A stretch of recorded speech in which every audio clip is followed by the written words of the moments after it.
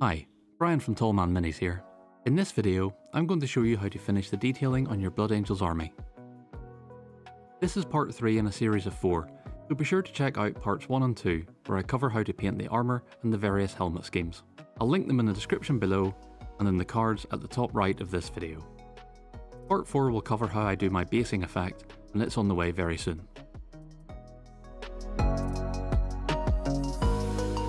So this model has been painted using the same techniques I've described in part 1.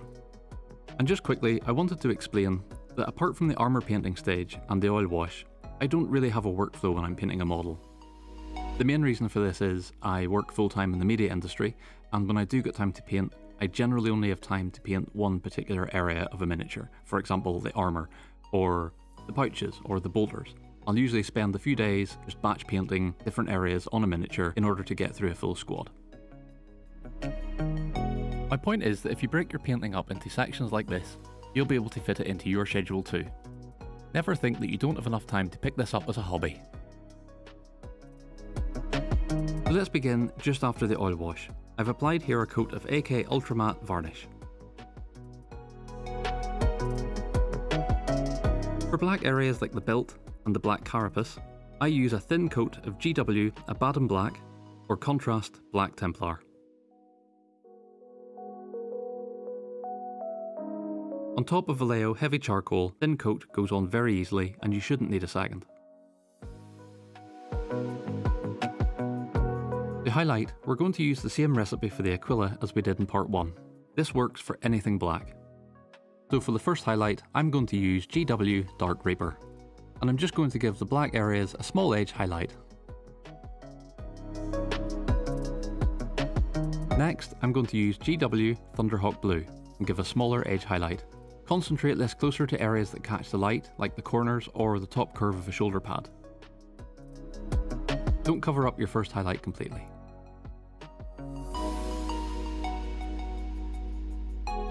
Finally, using some GW Administratum Grey, pick out the edges that would catch the light, like the corners, and keep those highlights small.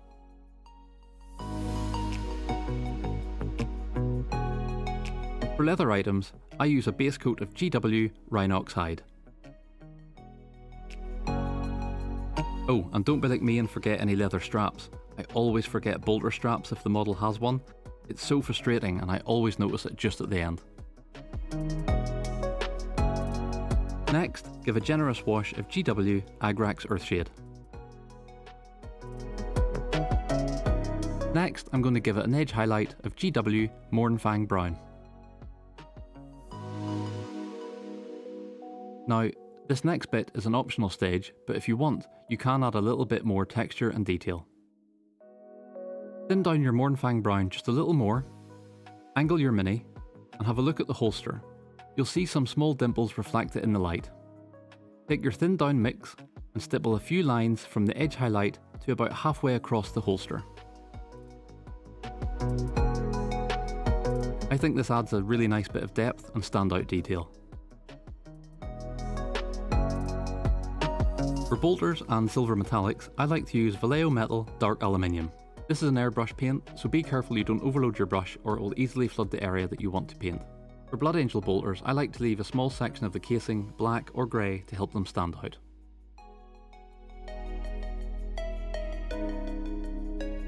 Do give it a good 10 minutes to fully dry though, as it can sometimes contaminate your brush in the next stage if it's not given time to cure.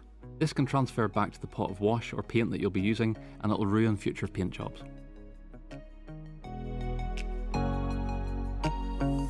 Next, I give a very generous wash in GW Nuln Oil, sometimes 2 because I like that greasy, grim dark look. I don't mind if it pools here, as long as it doesn't overflow, but that's just my personal preference. Feel free to try and experiment and find what works best for you. Now, go and put the kettle on, make a cup of tea and give this 20 minutes to dry. To highlight, I'm going to use Vallejo Metal White Aluminium. Again, this is a very fluid paint for airbrushing, so be careful you don't overload your brush and wipe off the excess. GW Runelord Steel is a good alternative here. Pick out any raised areas in the bolters that you think would stand out to add some depth, like the barrel and the sights. Any mistakes you make here can just be passed off as scratches and battle damage, so don't worry too much about making mistakes. This recipe also works for any silver items, including relics, or the emblems on shoulder pads. For anything gold in the model, I like to use my custom gold mix.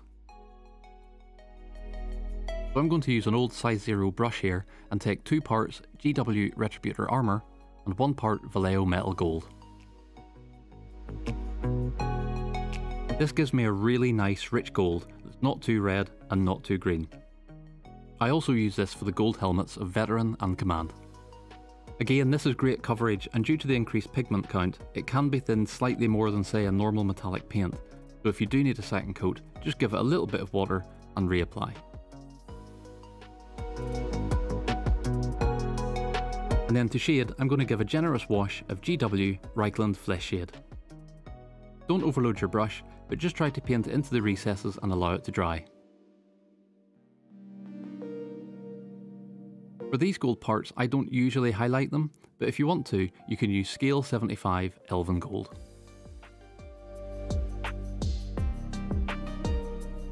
For any miscellaneous items like ropes, I like to give them a wash of GW Seraphim Sepia, or going over each segment with a small spot highlight of GW Wraithbone. Next, I wanted to cover blood gems. But before I do, I wanted to explain, like I did in the previous video, due to my height I suffer from a bad back, and unfortunately when I was painting these I just could not get comfortable. And as a result, well, I forgot to press record on one scene, and the other scenes have a little bit of a soft focus as the camera was having a difficult time with me shifting positions. But I've made this handy little graphic to go alongside the footage, and I'm going to use that to help demonstrate what you're looking for in this scene. So let's start by giving the gems a thin coat of GW Corax White. For the base coat, I'm going to apply GW Contrast Blood Angels Red. For the first highlight, we're going to use 1 part Vallejo Game Bloody Red and 1 part Vallejo Game Orange Fire. Now for the first highlight, you want to apply a very thin J shape along the right hand side of the gem.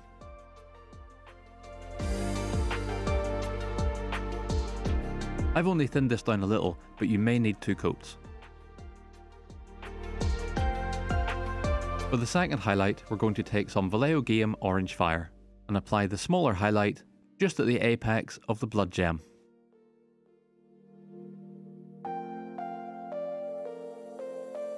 Try to keep this thinner than the red highlight if you can, but don't worry, it will still look great either way. Now we have to apply some dreaded white dots. Here I'm using Vallejo Game Dead White. You want to apply a small white dot just in the centre of your orange highlight. Then in the top left, apply a dot and a line, or a series of dots.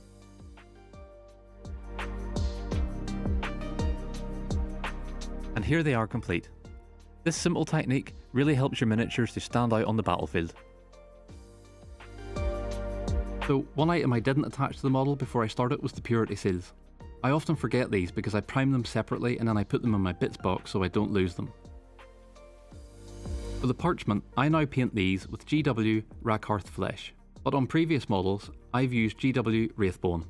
Both colours work really well. I only started using Rackhearth Flesh because I got it free with Imperium magazine. Give the parchment a thin down coat, and don't forget to do the back.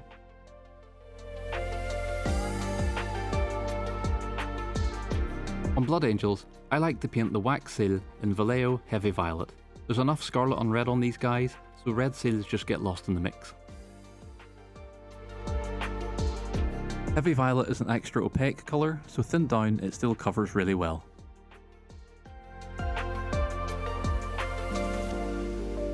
Now give the whole thing a generous wash of Seraphim Sepia.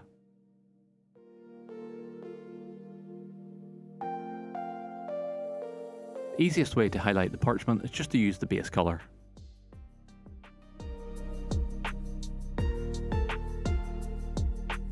To highlight the wax, I simply add some white to the Heavy Violet to create a lighter shade.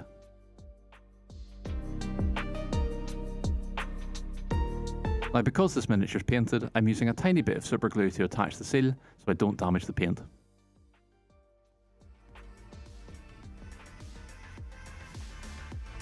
And with that, you're done. I chose this miniature so I could compare him against the model I painted last year. He's not perfect, I can see some mistakes, but it's nice to compare him against an older model because that way you can see what skills you've improved in and others that you need to work on. So until part 4, remember, enjoy your painting, have fun, and I'll see you soon.